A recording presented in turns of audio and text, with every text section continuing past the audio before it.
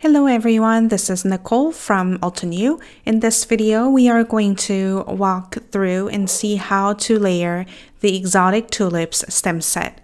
In this set, you are going to find 2 and 3 different layered tulip images along with layered leaves and stems. Make sure to refer to layering guide when working with these images alone, but you can also follow along the video steps I'm showing you in this video. So we're going to start with the biggest tulip flower over here. I'm going to stamp this with Frosty Pink. It's a solid image.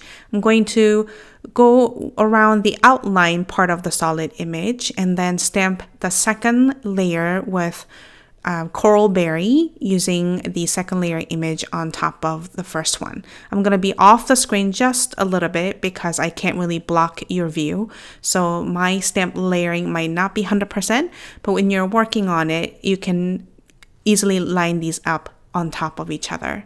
The last one I used Grapevine for the outline.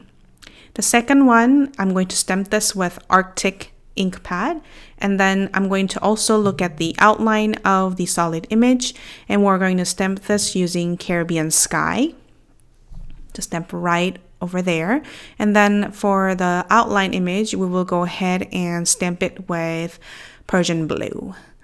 And that is going to create our second tulip. The smallest one is fairly easy. You stamp it with Frosty Pink, which is lightest one for the solid image. Go right on top using Coral Berry, and then the outline image over here, I used Ruby Red. Now I'm going to show you one of the leaves that you can stamp on, and this is stamped with Grass Field from our newest green color that we released last year in November. And then for the partial image, I'll be using Shadow Creek, and that's going to go right on top of it to add a bit of shading and details.